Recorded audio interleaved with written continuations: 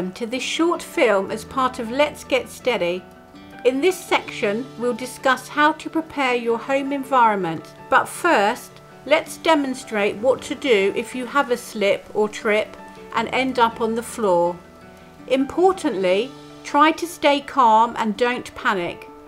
Do not move if you have any pain. Try to get help.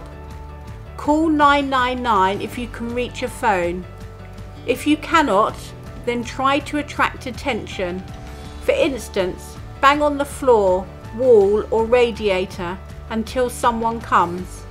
Or ideally, if you have one, press your community alarm.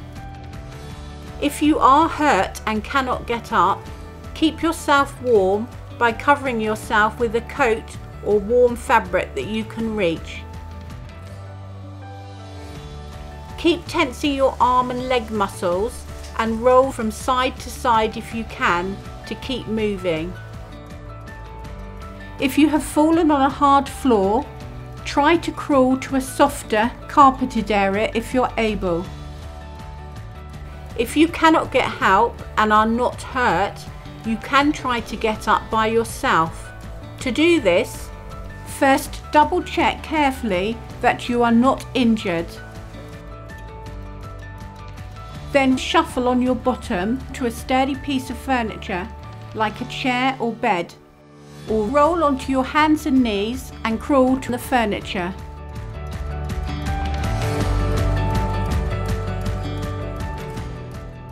Put your hands on the chair or bed and bring one leg up, bending your knee and placing your foot flat on the floor. Lean forwards, pushing with your hands and foot, and bring the other foot up so that it's also flat on the floor and you are crouching. Turn and sit on the furniture.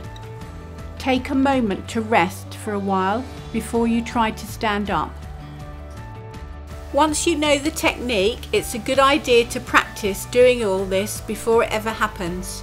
In case of any possible future falls, we recommend preparing your home environment. Think about carrying a cordless or mobile phone in your pocket. Have cushions available that you could reach from the floor. Place a blanket over the arm of a chair, but make sure this is not a trip hazard. Have a bottle of water accessible, and don't worry about pressing your community alarm. You won't be wasting anyone's time. That's what it's there for. It's important you try to avoid a long lie after a fall. The less time on the floor has a direct link to how quickly and well you can recover afterwards. You can also refer to pages 20 and 21 in the Get Up and Go booklet for more information.